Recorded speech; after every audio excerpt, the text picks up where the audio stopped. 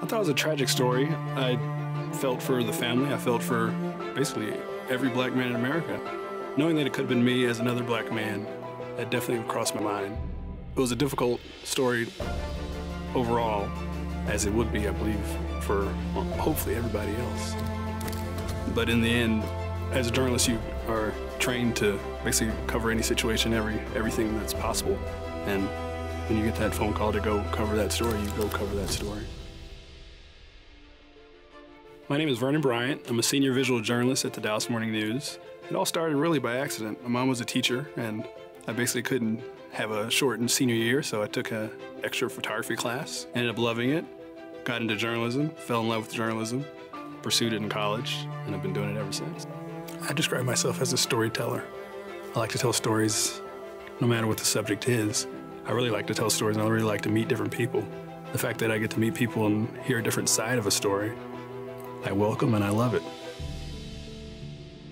Botham Jean was a 26-year-old black man who was born in St. Lucia. He moved to Dallas. He was an accountant here. He was a few blocks away from the Dallas Police Department. There was an off-duty officer named Amber Geiger who was coming home. She thought she was coming home to her apartment. She opened up the door.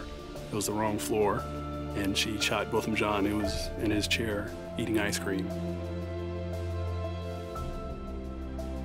Well, we knew we wanted to cover the funeral in St. Lucia, and we'd been working on gaining access to have permission to cover the funeral with the family. And after gaining that access, we went ahead and rushed to St. Lucia, me and the reporter. I wasn't trying to think about what would be widely seen at the time. I was just trying to make sure that I could tell the story of his days of being put to rest in St. Lucia, back at his home, with his community, with his people as well.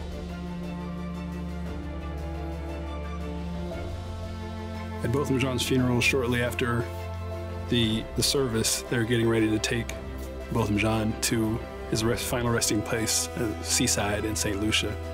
I positioned myself over at the exit, and I wanted to make sure I could get in a respectful spot that was close, that could still bring the viewer into the situation that was going on. It was beautiful to see the community come out and pay their respects to Botham on his final resting day.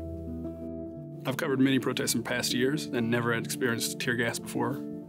This year, with the George Floyd protest, there were tear gas being administered at the time. When I took that photo of the man holding the sign, actually that was shortly after getting hit by tear gas, and I had walked away from the middle of the situation, and I saw him just sitting there quietly, not saying anything, but he also had tears coming down his face. And I wanted to see his sign as well, and I walked up to him, took pictures. Here's my problem.